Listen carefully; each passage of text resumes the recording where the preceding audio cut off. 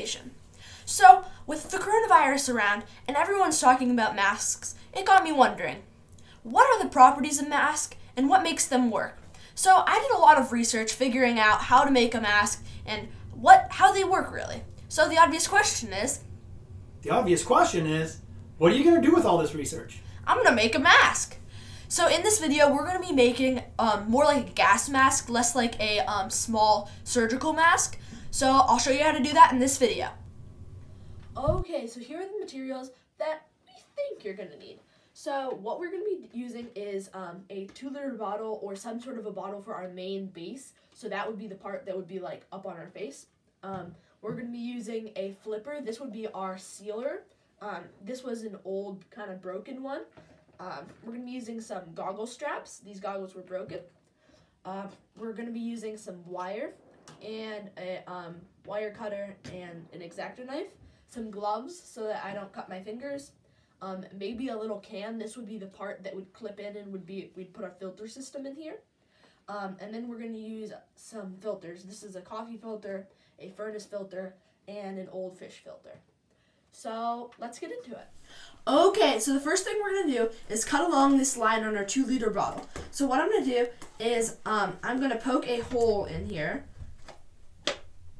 And I'm going to get the, there we go. And now that I've got that hole, I'm going to cut along the tape line that we made. This makes it a lot easier to cut around circles because all I want to do is get squished. Okay, so we just kind of figured out how we're going to make this all work. What we're going to do is make some one-way valves. This is so that when we breathe out, the air doesn't have to travel back through our filters. So we already made one here and we're going to show you how to make them. We also are going to make, we're going to make 3. One so that it can leave the air, like our exit port. And then we're going to make 2 filters with, we have these medicine bottles that will be we'll stick the filters in theirs. So we're going to need 3, 1 for the exit and 2 for the going in. So we're going to show you how to make that right now. Okay, so now we're going to be making our little valve. So how we're going to do that is you're going to take a small cap and a big cap. So what you're going to do is you're going to take a small drill and put a hole through the little cap. Then you're going to take that same drill, put a hole through the big cap. This is so that you can put a screw through both of them. Then on the big cap, you're going to put a few larger holes going around the outside. So then what you're going to do is take a little bit of a nitrile glove. So that would be like these kind of plasticky gloves. And you are going to put it right here. So you're going to push it through. You could put a little hole through it first with like a pin or something. And then you're going to push that down in there. Now what you're going to do is you're going to get a nut and put it into there. Now Finn, we did try some things that weren't nitrile gloves. That did not work very well. If it was too stiff, it didn't work. We tried some transparency slide and some other pieces of plastic. Yeah, and none of those really seemed to work. But what worked best was this nitrile glove, the really thin stuff, because it just has that it's really easy to block an airway because it shifts so easily.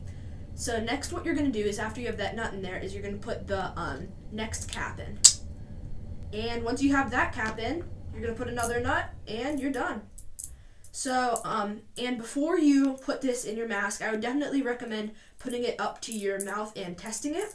So, this should be a valve that when I breathe into it, when the air is going through it this way, it can go through, but it can't come through back like this way. So I should be able to breathe out, but I can't breathe back in. Yep, it definitely works. So what we're gonna do is make another one of these, and then we're gonna make one to go at the bottom of this. So this one will be one for our sides with these, so that we can this one will be like for the filter, and then we'll make one at the bottom with a slightly larger cap that will go at the bottom here for our exhalation port. Alright, so we're going to make more of those, and we'll check back after that. Okay, so we just finished making our one-way valves. So these are working really well. We tested them. Now, and we also got a hole in our thing. Now we're going to make our filter. But before we do that, I want to say that this works really well, but this idea, you can breathe, if the air is going this way, it can flow through this way, but it can't come back through this way.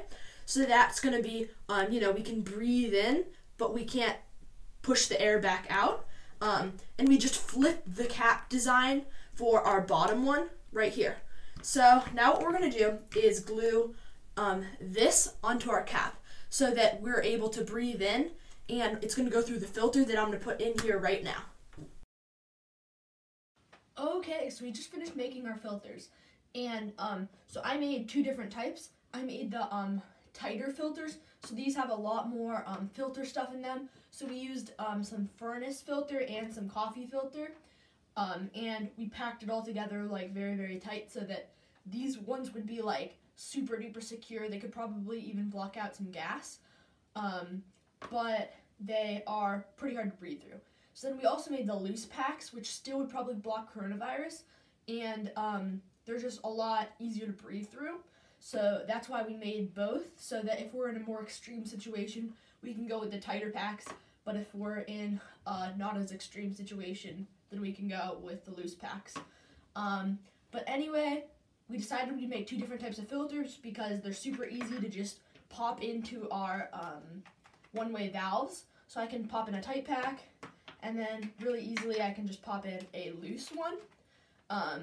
So that's why we decided to make a few different ones. Okay, so now that you understand how our filters work, now what we're going to do is we're going to cut 2 holes in our mask so that we can put our one-way valves in. So I'm going to do that right now. Okay, so we just got the holes in there, and it looks pretty great. The filters can pop out, but before we do that, we are going to need to do a little sealer around here. So I'm just going to use some hot glue and seal those up. Okay, so we just finished making our one-way valves, and they're working really well. But now it's time to make our seal, and I have tried a ton of different things on this. We tried using a plastic bottle and shaping it to figure out how to get that seal.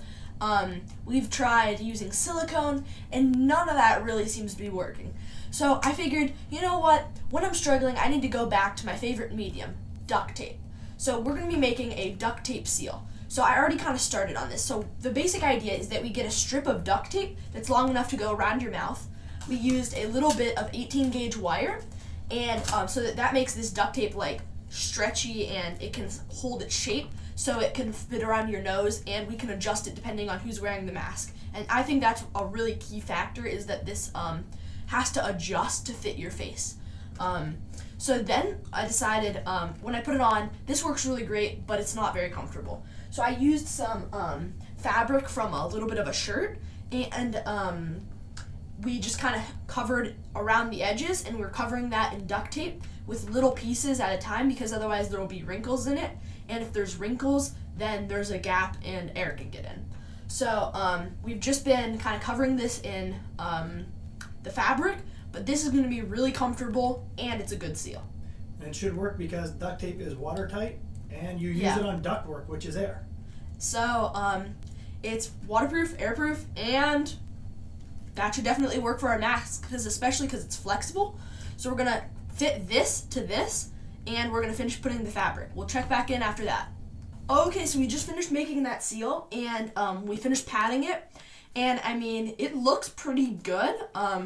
So we're going to try first without our filters on. We're going to try with 2 just regular bottle caps. These ones don't have holes at the bottom, so there's no way air will go through. And theoretically, if it works, what should happen is it should start collapsing in on itself, because it'll start making a vacuum in there, so this will start shrinking in. Added bonus, you sound like Darth Vader. Looks good, Finn. All right, now let's put some straps and finish the look on this thing. All right.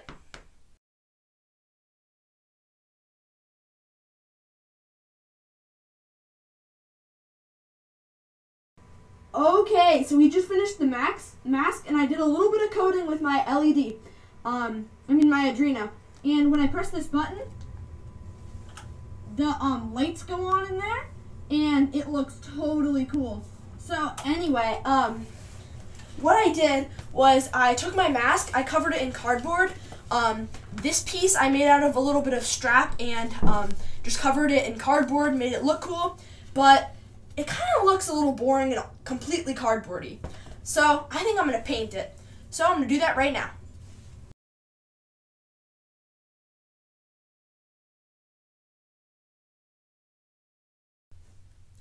Okay, so we just finished making the mask, and the lights and everything are looking super cool. So when you flip on the lights and off, it's just like an all-around really, really cool mask.